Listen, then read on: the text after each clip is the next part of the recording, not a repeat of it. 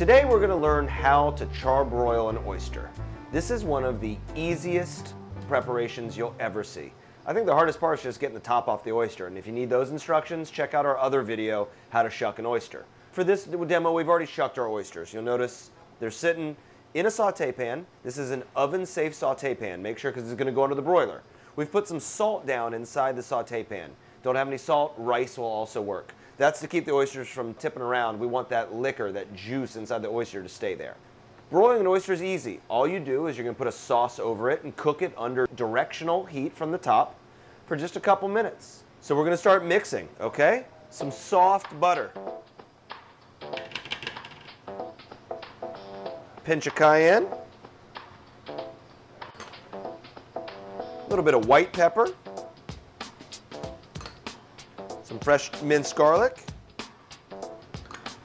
Some cracked black pepper.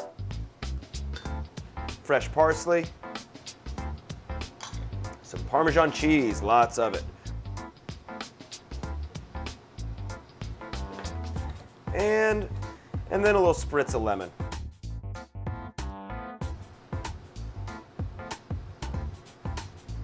All right, now what we have to do is mix this up. And we're just mixing our ingredients here till they're nice and soft and evenly distributed. Perfect, that's what we're looking for right there.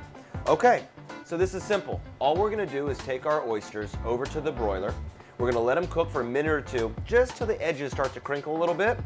Throw some of the sauce on, put it back under the broiler. When the sauce starts to bubble, the oysters are done. All right, so here we are at the broiler. Now remember, what we in a restaurant have is called a salamander. This is really no different though than what you've got at home in your oven. That one directional heat's gonna give us exactly what we want for these oysters. The first thing we're gonna do is stick our oven-safe or broiler-safe saute pan with just the oysters, no sauce, for just a couple minutes till the outside begins to crinkle.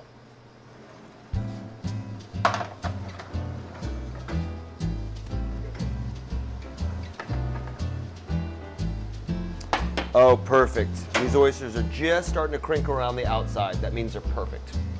Ready for the sauce.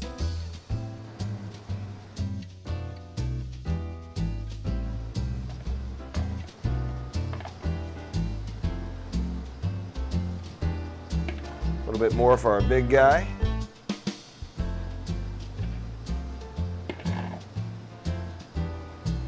Okay. We're going to put this back under the broiler. When that starts to bubble, these oysters are done.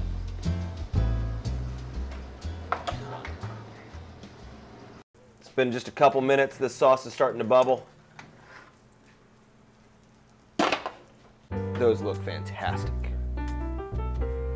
And it's that simple. That's how you charbroil an oyster.